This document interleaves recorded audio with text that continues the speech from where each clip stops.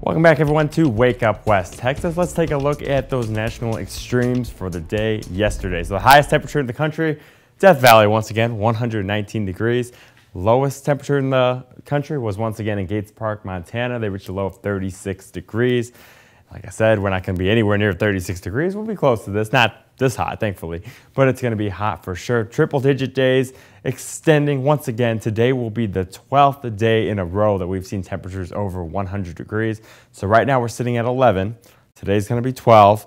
And the next 7 days are all forecasted to be over 100 degrees. And if we do that, we will be right around 17, 18 days straight of temperatures over 100 degrees. That'll put us in 5th place all time of consecutive 100-degree days. 28 is the all-time record in 2011, 27 days in 1912, and then 26 in 2010. So if we get up above 18, we'll be right here in the 4th spot if we hit 19 days and then continuing on and on. Hopefully we won't hit that 28-day mark, but the next 7 days all are forecasted over 100. So the heat stretch is going to continue for sure. Let's look at heat safety tips.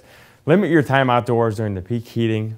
Wear light colored clothing, lightweight clothing, and also check on the elderly and the young children. This is very dangerous temperatures. That is why we have a heat advisory in effect. It's because heat index values will be over 105 degrees once again today. So stepping out the door right now, it's 80 degrees, feels like 81. Dew point sitting at 71, very muggy out there this morning. South winds at about 11 miles an hour. So it's hot and it's humid and it's 7 in the morning. So can only imagine what it's going to feel like this afternoon. Another scorcher today. Heat advisory through at least Friday. This will probably be extended for the weekend. Streak of 100s to continue and no relief in sight for at least the next week. We might get a cold front in here about Wednesday, Thursday of next week. But until then, temperatures over 100, well above 100 degrees. Temperatures today about 104 here in San Angelo, 103 up in Ballinger, 102 forecasted today in Big Spring. So looking at your satellite and radar, not much to talk about. Some high-level clouds moving through parts of West Texas. A few showers developing here just to the east of Lubbock. This is going to continue to move east. May scrape far northern areas of our viewing area, but otherwise these are going to stay mainly up to the north towards the Red River and towards portions of Oklahoma, and we're going to stay completely dry. Satellite and radar, mostly clear conditions, mostly sunny conditions expected once again for the afternoon hours.